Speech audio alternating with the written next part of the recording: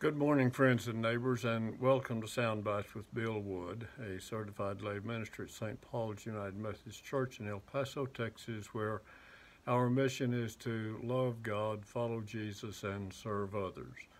And again, if you have any joys or prayer requests, please send them to the St. Paul's email address so that we may rejoice with you and pray with you.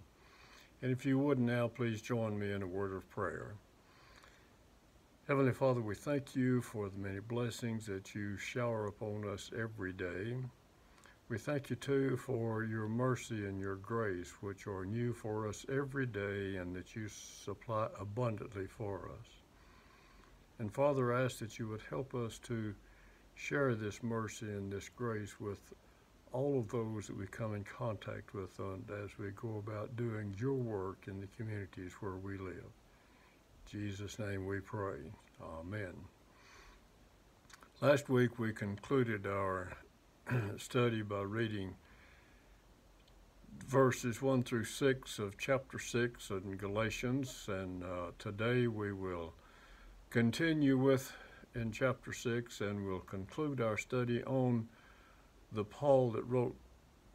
letter that Paul wrote to the churches in Galatia. So if you would, open your Bibles to the 6th chapter of Galatians and read along with me as I read verses 11 through 15.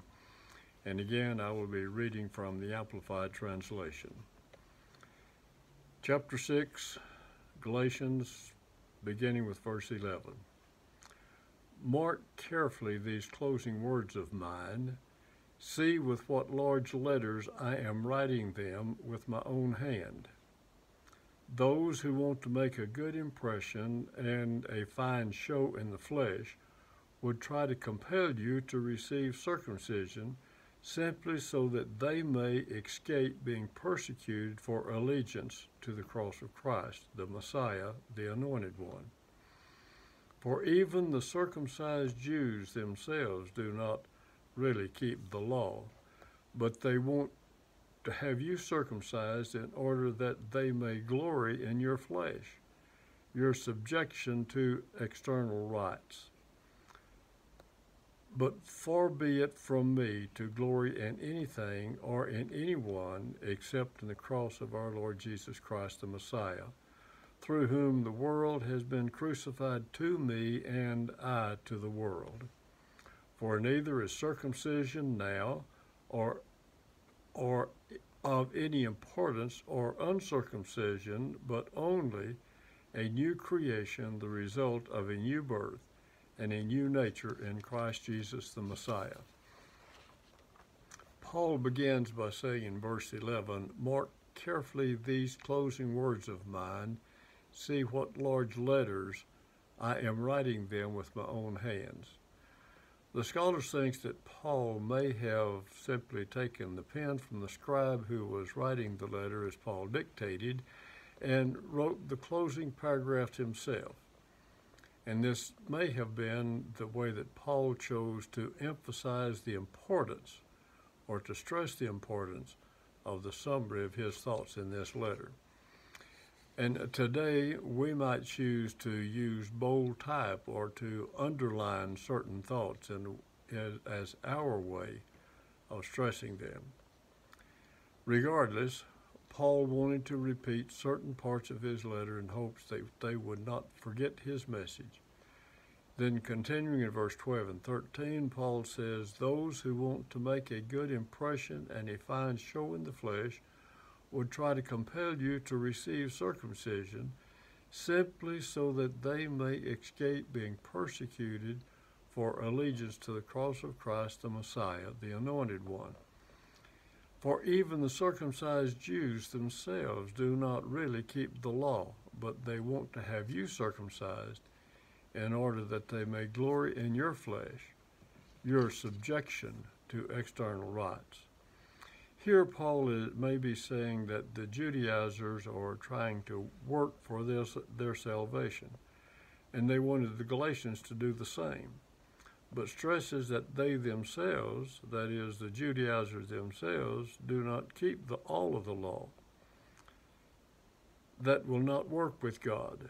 Salvation does not come by works. It comes by grace only. We in our walk with God need to be mindful of an attitude that would stress our working for God as opposed to our having a right relationship with Him, and placing an emphasis on the work that we are doing, that is, by being boastful about what we're doing and forgetting the real reason for what we're doing. Then in verse 14 and 15, Paul continues with, "But far be it from me to glory in anything or anyone except in the cross of our Lord Jesus Christ the Messiah, through whom the world has been crucified to me and I to the world. For neither is circumcision now of any importance, nor uncircumcision, but only a new creation, the result of a new birth and a new nature in Christ Jesus the Messiah." I think Paul is saying that he will not boast in anything but the power of the cross to change lives. Neither circumcision nor uncircumcision matters. What matters is a new creation, the result of a new birth and a new nature in Jesus Christ. And Paul expounds on this new creation and changed life in 2 Corinthians chapter 5, verses 17 through 21. So look that up and read it and study it sometime during this week. Then in verse 11 through 15, Paul also emphasizes points that he has already made concerning Christ crucified on the cross and the relationship made possible because of that, as opposed to trying to follow the law of Moses. That is, the followers of Jesus must develop a relationship with Jesus Christ based on the cross. You cannot do it based on circumcision. The closing verses are a closing prayer and benediction with emphasis on his commitment to the crucified Christ and the grace of God available to all who accept the risen Lord Jesus as their personal Savior. So reading verses 16 through 18. "Peace and mercy be upon all who walk by this rule, who discipline themselves and regulate their lives by this principle, even upon the true Israel of God. From now on, let no person trouble me by making it necessary for me to vindicate my apostolic authority and the divine truth of my gospel, for I bear on my body the brand marks of the Lord Jesus, the wounds, the scars, and other outward evidence of personal persecution. These testify to his ownership of me. The grace, spiritual favor, blessing of our Lord Jesus Christ, the Anointed One, the Messiah, be with you, be with your spirit, brethren.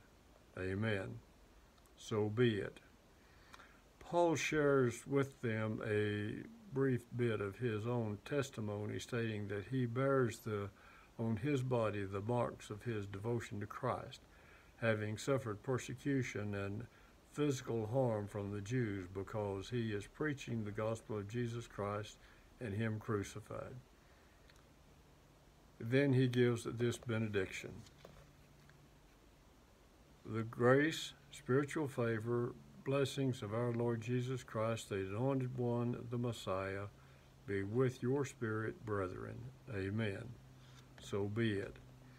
Well, this concludes our study of the letter that Paul wrote to the Galatian churches, and if you have any suggestions for our next study, please let me know, or if you have any questions or comments about anything that we have talked about in the letter that Paul wrote to the Galatians, then please send that to the St. Paul's email address so that I might address that and share my thoughts with you, additional thoughts with you, share your thoughts with others, and also have an idea as to what you would like to study in the coming weeks.